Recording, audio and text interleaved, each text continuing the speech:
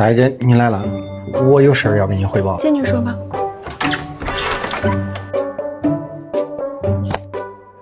什么事儿？说吧。大姐，这个事儿我要是说了，我估计在公司我都待不了了。不过我还是要说，因为这是我的职责。什么事儿啊？这么严重？不是，你有没有发现咱们公司仓库的那个货对不上？你怎么知道的？是这样的，前段时间财务去查账，确实有40多万的货款对不上。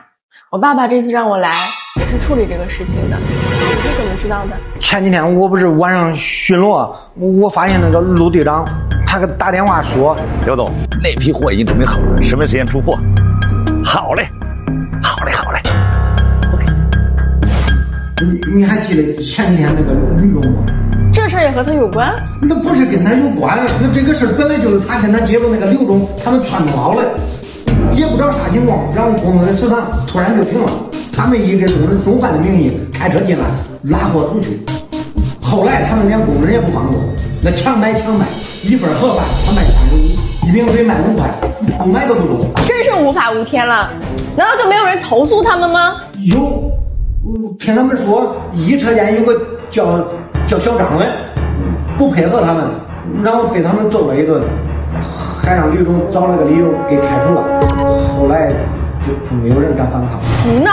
而且还有个事儿，就我昨天晚上我又听到他们说晚上又要出100件货，你知道这个事儿不知道？没有接到出货的通知啊。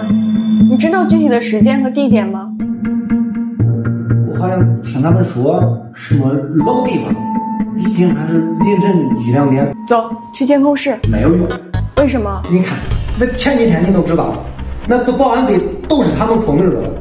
虽说我是一个队长，但是监控室我都进不去。你就算能进去，但是你想看的东西肯定都被他们删完了。真是可恶！这个刘叔，枉我爸这么信任他。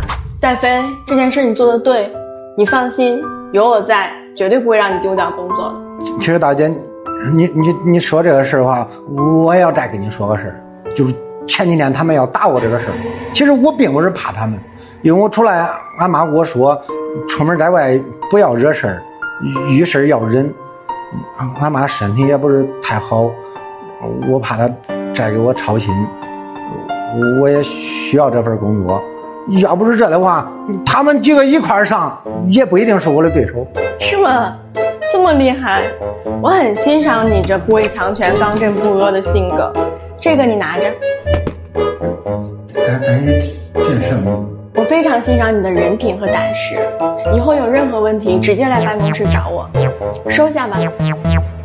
不是这，我还有一个事要交代你。不是大爷，你有啥事你尽管吩咐，你这非常生气。